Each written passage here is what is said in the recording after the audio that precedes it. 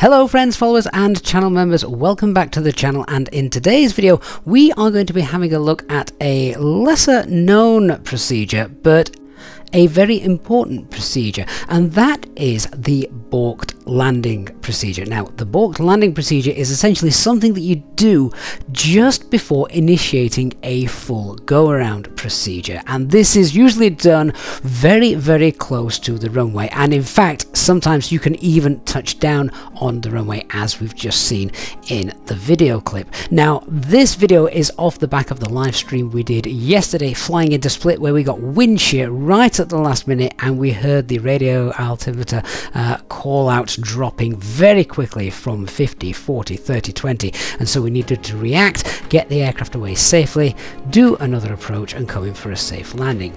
But the balked landing procedure is something that needs to be applied close to the ground before flying the full go-around procedure. In this video we're going to look at what it is, why we have to do it, and how we can then safely fly away to begin another approach. So the first thing we are going to look at is just flying a normal go-around procedure. Now, many of you will be familiar with this already, but I still want to touch on it in this video. So we're going to just fly this approach and initiate a normal go-around. Now, there's different ways that we can actually fly a go-around procedure as well, and that's what I want to have a little look into. We're going to be flying an approach today onto runway 30 at Ljubljana, and as you can see from the charts in front, the go-around procedure is essentially we fly straight out, get to the Ljubljana VOR, then make a left-hand turn heading 135 to intercept the 172 radial outbound, and then once we're 30 miles out we make another left-hand turn when we fly to the Dolsko VOR and enter the hold. Now, all of this does sound a little bit overwhelming when you put it like that, because obviously we've got to fly the go-around, we've got to make sure that we're safe, we're doing all of the flows that we need to do associated with the go-around, and then we also need to fly this procedure. Well, the great thing about the Airbus A320 is that all of this information, this go-around track, is actually stored in your navigation database. So you can essentially fly a go-around with the autopilot on, which really helps to reduce workload management. You can see here on the flight plan the text in blue. That is the go-around track as depicted in the charts, and if I come up to the navigation display you'll see it's also shown there. If I just switch this over to the plan mode, there we go. So you can see how the navigation display matches up with the go-around procedure as also shown on the charts as well. Now, flying the go-around in nav mode is something that newer Airbuses are able to do. Some of the old models didn't used to do this, so you had to engage nav mode by pushing the nav button on the FCU. But as you can see here, you've got the option in the Phoenix aircraft to have an older model A320 or a newer model A320 by putting the nav in go-around, and you can obviously select this however you want. So for the purposes of this video, I'm going to actually leave nav in go-around mode turned off, so I will manually engage nav mode by pushing the nav button on the FCU. Let's have a look then at a normal go-around.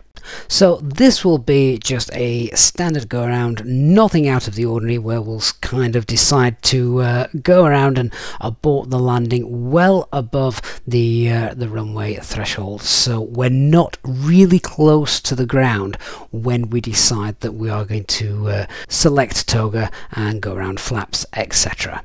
So the standard procedure for a normal go-around is for the pilot flying to move the thrust levers to toga, begin rotating if the autopilot has been disconnected. Of course, remember, you can also go around if you're performing an auto land, in which case the autopilot would remain on, and selecting toga would force the aircraft into the go-around stage.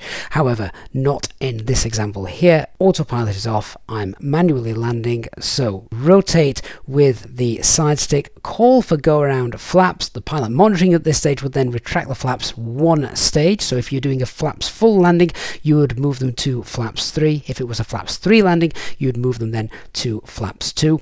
Check the FMAs to make sure that we have the go around initiated, and then you would retract the landing gear.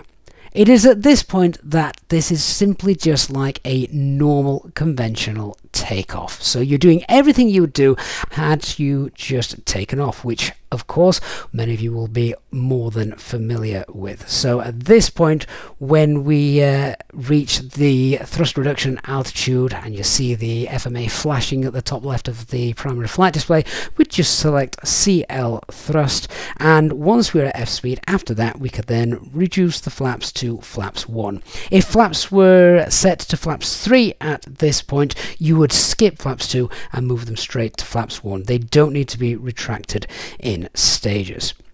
Once you're at S speed, then flaps can be moved to 0, so the aircraft's clean. Ground spoilers would be disarmed, and obviously set whatever exterior lights are required. To reduce that workload management, then the Autopilot is absolutely your friend here. So what you would do is simply make sure Autopilot is turned on and then push for nav mode, and the aircraft will then change from flying the go around track to the nav track, which the nav track in this case would of course be the go around procedure that we looked at the start of the video. Now also, just to confirm what the go around track is. The go-around track is whatever track the aircraft was flying when you set the thrust levers to toga. That is the go-around track which the aircraft will follow until you tell it to do something else. So now let's have a look at the Balked Landing procedure. The Balked Landing procedure is a technique flown so you can safely get the aircraft away from the ground before initiating the full go-around procedure. Now there is of course a specific reason for doing this and not just initiating a normal go-around.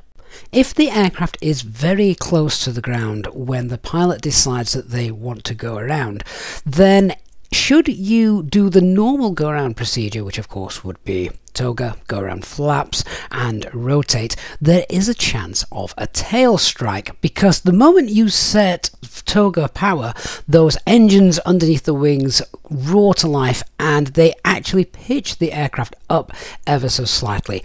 Couple that with back pressure on the side stick, then a tail strike could be a potential threat, particularly if you're in something like the Airbus A321. So the Balked Landing procedure is designed to get your aircraft safely away from the ground before initiating the full go-around procedure. So let's take a look at how this is flown. The interesting thing with the Balked Landing procedure is it is usually something that is performed by the captain, as he would take control of the aircraft potentially from the first officer, who may at the time have been the pilot flying, and the captain then obviously wants to just guide that aircraft safely away. So there is a strict methodology to how this is done. Now of course there can also be various reasons why a Balked Landing needs to be flown. It's not usually due to a destabilized approach, because that is recognized early on and a go-around would just be flown as normal, but perhaps something like a wind shear below 50 feet, of which suddenly you'd feel the aircraft sort of dropping out of the sky a little bit. Sadly, you don't get that sensation in a flight simulator. Obviously you do in the real world. Anyone who's been a passenger on an aircraft would know that you can feel every lump and bump of the aircraft's performance when you're sat in the seat in real life. Sadly, we don't get that here in the simulator. We're reliant a little bit more upon things like the radio altimeter call out. So if you hear that 50, 40, 30, 20 dropping really quickly, you know there's a good chance that something's gone wrong and perhaps Balked Landing should be applied. If your aircraft actually touches down onto the runway during the Balked Landing procedure, that is not an issue and quite often does happen.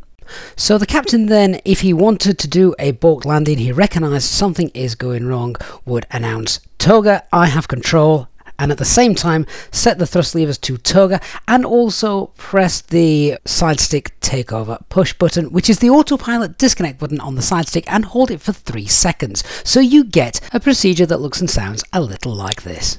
30, 20, retard. Toga, I have control. Priority set. And the important thing now is not to rotate. Just selecting toggle will force the aircraft to pitch up slightly, and then once you are safely away and the speed has come back, then you can rotate, call for go around flaps, and it is then just the same go around procedure that we saw earlier on in the video. If you do have any questions or comments regarding what you've seen in this video, then of course please do leave a comment down below. Love to hear from you guys, and I do read all of the comments, even if sadly I don't have time to respond to each and every one of them. Thank you so much for watching. If you have enjoyed this video, then please don't forget to leave a like, and of course if you are new to the channel, don't forget to hit that subscribe button and turn on the notifications bell so you don't miss any future videos and of course our live streamed content. Thank you so much. I'll see you all again in the next one. Bye bye for now.